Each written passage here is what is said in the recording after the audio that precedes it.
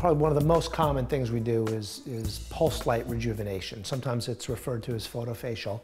So this is a series of treatments where we apply gel to the skin and give pulses of light. It's probably more startling than anything. Okay, you will see a little light and that's fine. So I'll say ready. What we're trying to improve is sun damage, splotchiness, rosacea, broken capillaries on the face. It will help to refine the pores some and stimulate a little collagen so that the overall texture is better. I like to use 2 different lasers in each session. With this magnification, I'm able to see little veins, little areas of pigment splotchiness. So it's a series of 5 treatments. The treatment for a face takes probably about 15 minutes. Most people are maybe a little rosy for about an hour, and that's about it. Turn towards me.